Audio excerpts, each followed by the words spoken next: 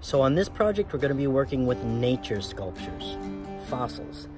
Now this fossil in particular is what we call an ammonite. It was a big spiraling shell. It would have been a lot more to it than just this. And then the creature that lived in it was kind of like a squid. Now this is just a cast of the shell. It's a cast fossil. And originally it would have been a mineral called aragonite that composed the shell. Aragonite weathers away fairly quickly, so that's all gone, but we have this shell here. But what I want to do is I want to cut down the middle of it, and I want to see if any of that shell structure is still intact.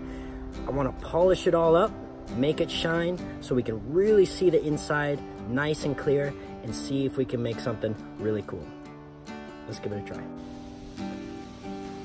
Always wear your PPE, no matter how stupid it makes you look.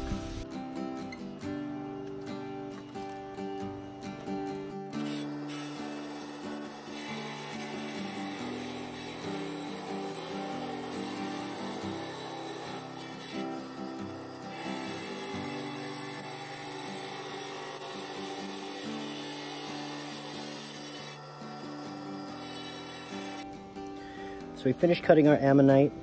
It looks pretty cool inside, actually. You can see some of the internal structures, and I have some nasty blade marks that I'm gonna have to buff out of there. My saw is not quite big enough to cut through one in one shot, but I got it for 20 bucks on Facebook Marketplace, so it was really cheap. A good rock saw is a lot more than that. So we're gonna take with what we got and see if we can make this into something that looks pretty cool. So I'm back home in the city, and it's time to get some of these saw marks out of this thing.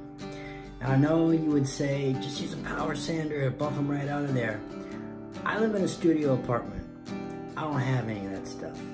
But what I do have is a file and no life.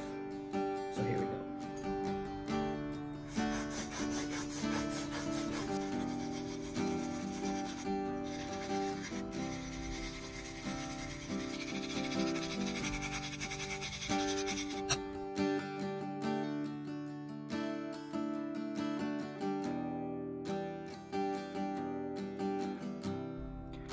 So this one's looking good. Now it's time for the next one.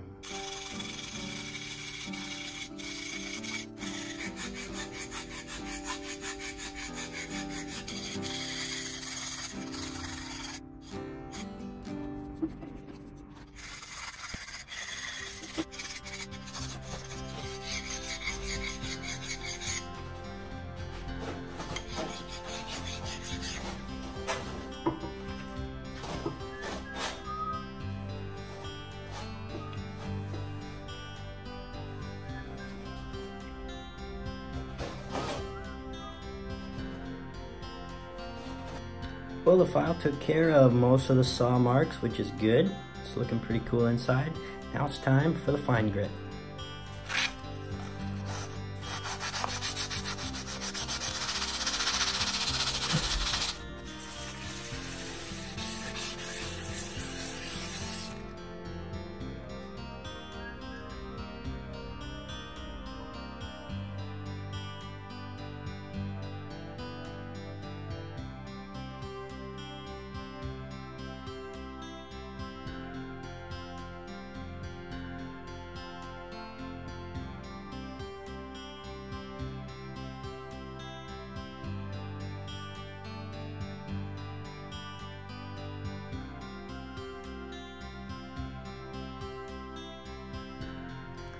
Well, that was kind of a fun little project. I think it turned out kind of cool. A little bit of elbow grease, but it got the job done. Let me know if you have any suggestions on how I could have done that better. Write those in the comments below, and give me a like and subscribe if you want to come on any more projects. Take care.